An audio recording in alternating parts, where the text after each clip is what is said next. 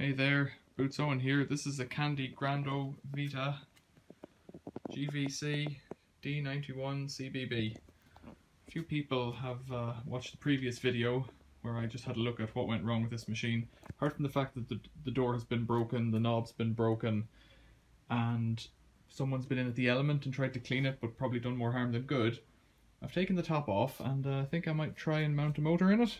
A washing machine motor, that is, to see if I can make it go faster. So I've lined it up there, and you know that should work if I take the belt off the other motor and just loop it over this motor. Build a little wooden bracket to hold it. It might just go. I've been testing it, and I'll just give you a listen to what it sounds like now. If I turn it on here.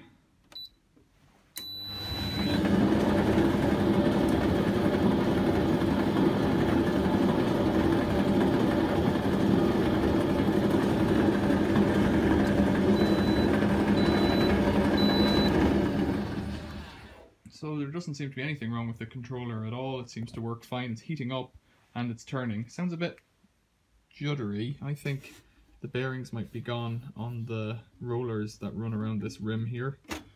But I don't know, and I don't know what I'm going to do next. I think I have to take this fascia here off, a couple of screws, to get the front panel off to get in at the motor. Because I don't want to chop the belt. What I want to do is set the motor at a level. I might have to drop it down a bit so that this belt that's on it, which is a little bit cracked and old looking, so that this belt can just ride up on this motor, and I don't need to take it completely apart to get the belt on and off, although there may be a tensioning mechanism down there which might get in my way. But I'll just have a go and see what I can do. So as I get further into it, I think it's worth sharing with you what I've been doing to get in there and also what it looks like. And so there's a couple of screws. There's a screw here, here, here and here. And then the door hinge has to come off. And then there's a screw on the top, I think, or here somewhere, there maybe. Corresponding one over here maybe, I can't remember now. And two up underneath to get that fascia off. Just look at this, like. So if this was to go on fire, look at how much length. Like, this is more than, I think the machine rotates this way. If this was to go on fire, it's not live, I think. I haven't plugged it out, I've switched it off. At the wall. Don't know what that is, a bit of rubber something. But I could just keep reaching in here, I think, and pulling this out. Look at that, it's crazy. Crazy. So people suggested I try and get this machine to go on fire. It's all damp along here. I guess I had left it out in the rain for the last couple of weeks. It's just as I reach in there, there's just loads more. Oh, the dust is quite light as well. It's stuck up all up the side. There's a bit of an air vent or something, I think, at one block there. This is a lot of lint. Now,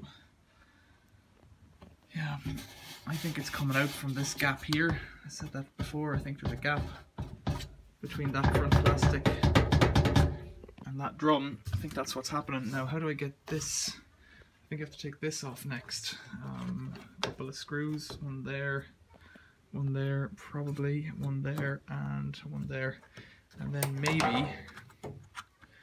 maybe I'll get this off and then we'll be in, hopefully. So I've taken off this plastic thing, and they're the rollers that it rides on.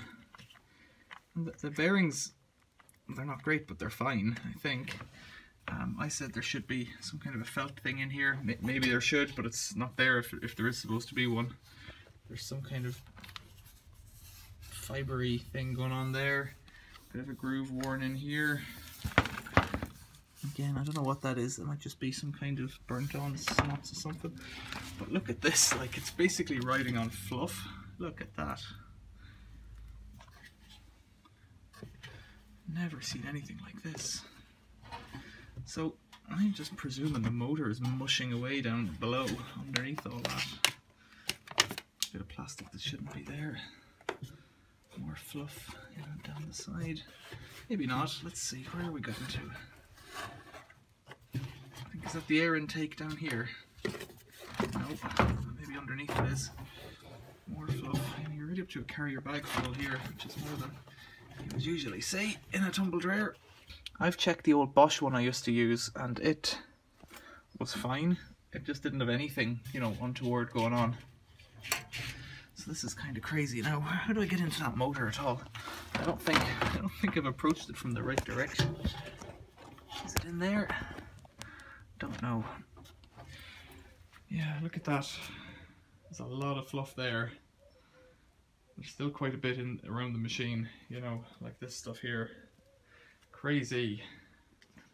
So I've removed the drum, and basically to do that you take the back cover off, and then there's a screw on top and a screw on the bottom, and it just comes off. And how you line it up again is a different issue, I don't really know. And how I get this thing, this belt off here is another issue as well. What I could do is just drop this belt, I think, and just leave it down there and not worry about it for the purposes of this video. And because I think I'd have to take off this cover. I don't know actually if it's that hard. Take off this cover and then, yeah, maybe it's not so bad. I don't know how that's held on. So if I take off this cover, pull the belt off around the motor, around the fan that's in here, that might do it. And if it's off then, is that money? No, I thought there was money in there. There's a lot of kind of brown fluff. I think that's bad. I think that's bad news. Yeah, so if I take the belt off around the fan that's in here, then you just lift it out. I think that's where I'm stuck at the moment. So we'll have a look and see. Well, I'll see how I can do it. So to get in here, it's not that bad actually if you want to change a belt and you knew how to do it. You take off this cover here, which was down on the front, then you reach in and pull out this thing, then you take off a 10mm nut on the front of that fan, which is in there, pull the fan blades out, this one, then you can pull out this white thing. I'm sure it flips up or something, but you don't really need to take it out any further, because then you're in at the belt here, and you're getting somewhere then. You just flip that off like that, wiggle wiggle, like that, and that's your belt. Just like that.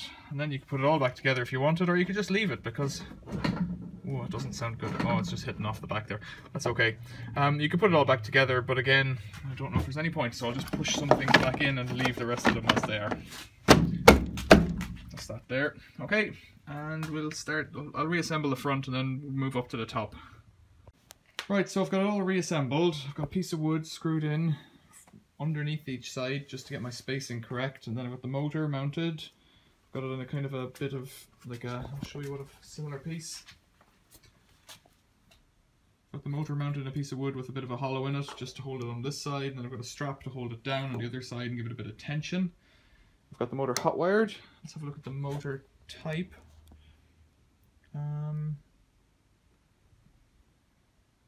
WU126U50100 NIDEC, up to 15,000 RPM. Let's see if it'll do that. I've got it plugged into a thing called the Variac, which allows me to alter the voltage from 0 to 270 volts, so it should get up to 15,000. Well, maybe. It's got a load on it.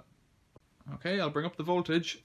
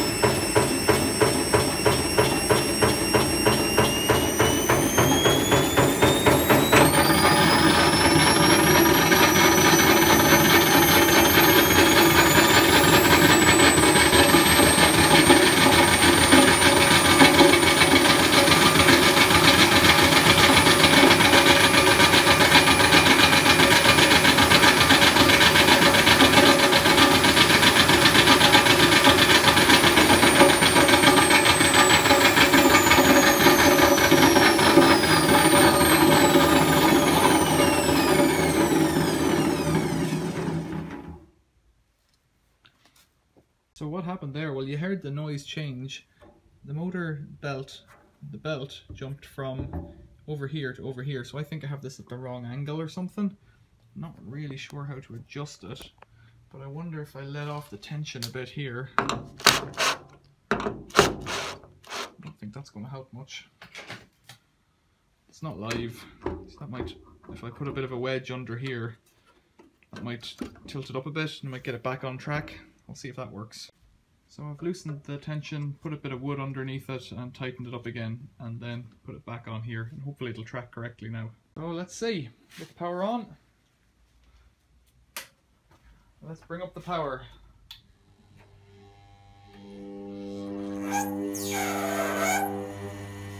Get a bit of slipping on that belt there.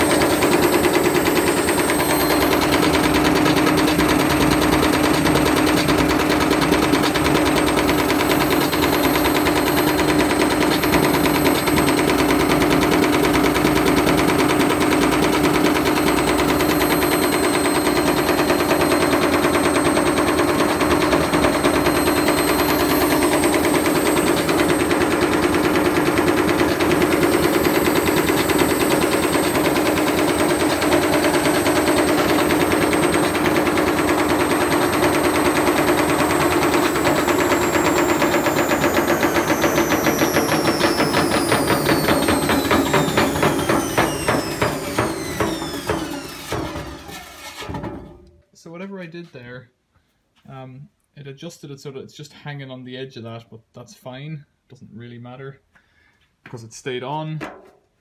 You could hear it bashing around, and it seems to be tearing some plastic off there. Those white pieces seem to be getting cut off that plastic front piece. It's a bit of a funny one really, because it serves no purpose whatsoever. I could try throwing a brick in it in another video. If you want to see that, let me know. It seems kind of silly to me, but different strokes. People like different things. I'm just bringing it around to see if it'll track on. I don't know what it's... oh, caught myself there. I don't know why it's insisting on going into the right hand side. It could be something to do with... Let's turn it up again.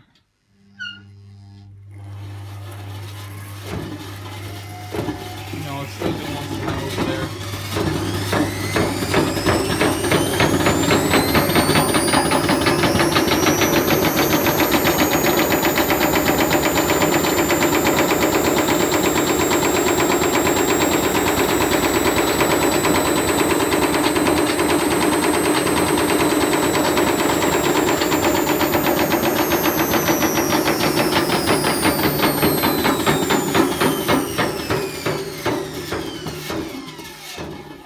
It doesn't really matter because it is staying on.